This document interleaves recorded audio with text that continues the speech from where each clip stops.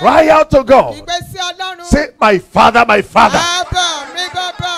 Say it again loud and clear.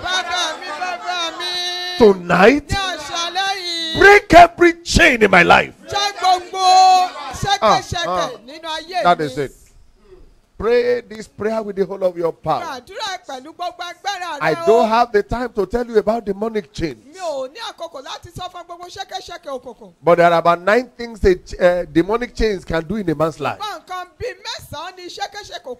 I wish I can share it this night. But one of it that you should know is that demonic chain can make a man to be on the same level. The Bible talks about a cult that was tied down by chain until Jesus sent a word. Go and loose him and bring him to me. That cult could not enjoy life.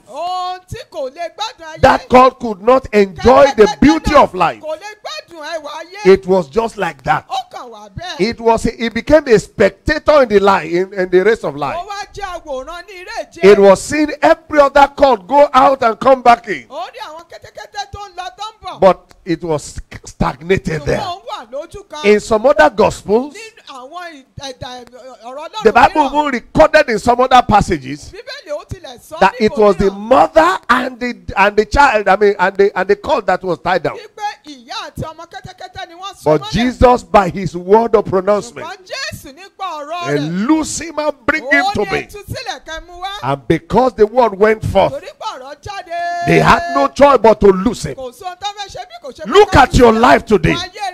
You are still on the same level. It's because we have not addressed the matter. Say, every chain of darkness operating in my life, what are you waiting for? Break by fire. Go ahead and pray in the name of Jesus.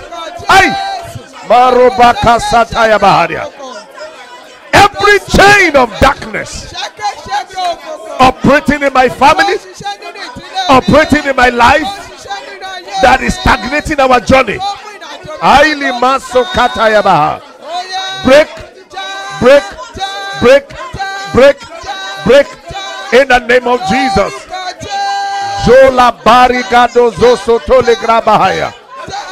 Break, break by fire in the name of Jesus. Thank you, Father. In Jesus' mighty name we are praying. In Jesus' mighty name we are praying. The second that is like unto it, every evil padlock used against my life. This is not the time to ask it to break. We are going to ask it to explode by fire.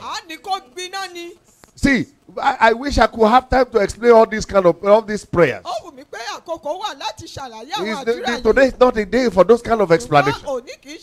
I already have a sermon for today, which is a word of deliverance for somebody.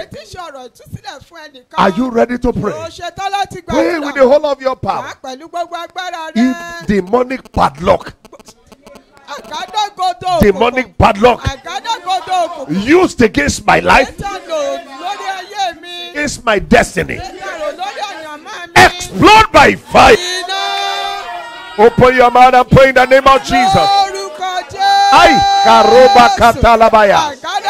Demonic padlock used against my life, used against my destiny, explode.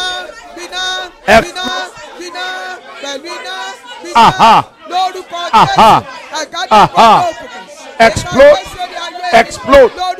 Makoto ribakadabadia. Makupalike toroboso tolebraha. In Jesus' mighty name we are praying. What do you use a padlock to do? You use it to securely lock a room. Well, if you don't want somebody to gain access, you use a padlock and you close it up. What do you use a padlock to do? You can use it to lock somebody inside. If they have locked your destiny up, if they have locked your womb up, if they have locked your brain up, if they have locked your business up, I think you need to destroy that padlock. The moment the padlock is destroyed, sin who has been locked in will go out. Those who have been locked out will have access to come in. Are you ready to pray? Pray it one more time. Demonic padlock. I didn't hear what you said, Lord. It's against my life. Used against my destiny. Used against my ministry. Used against my finance. Explode by fire. Go ahead and pray in the name of Jesus. My Father, my Father. Demonic padlock used against my life.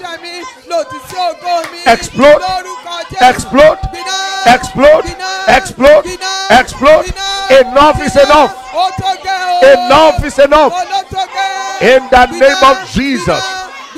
Zokatele brahaya. Ingradosho suprahalia.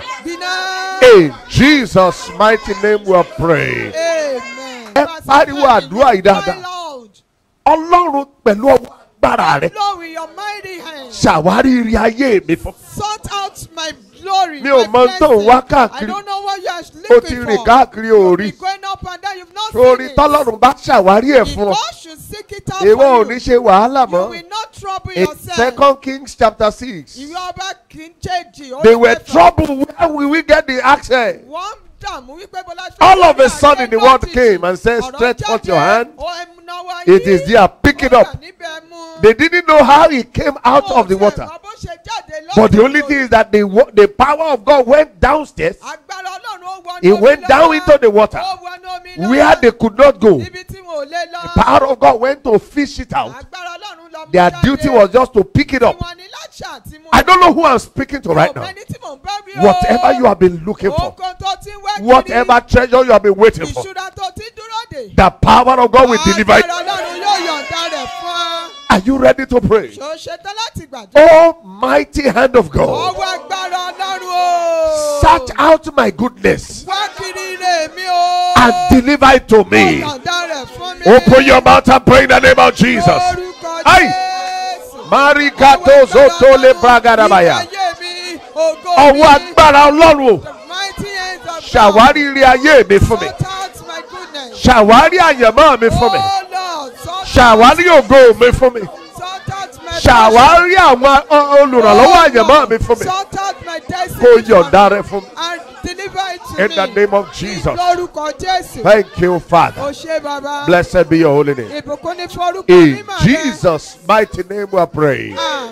In Jesus' mighty name we are praying. I declare that as you are praying to God, your prayers are answered. I declare it again. Before the end of this week, every good thing you have been pursuing after, the hand of God will deliver it to you. Samuel said unto Saul, he said, as you depart from this place, you will meet some men coming up ahead of you, and they will say to you, what you have been looking for has been found. I prophesy as the mouthpiece of God, that goodness you have been looking for, the job you have been looking for, the wife you have been looking for, the husband you have been looking for, the admission you have been looking for, the open door you have been looking for, the breakthrough you have been looking for. After this service this morning, you will receive a phone call that it has been delivered in the name of Jesus. Your miracle is established. Thank you, everlasting Father. In Jesus' mighty name we are praying. Amen.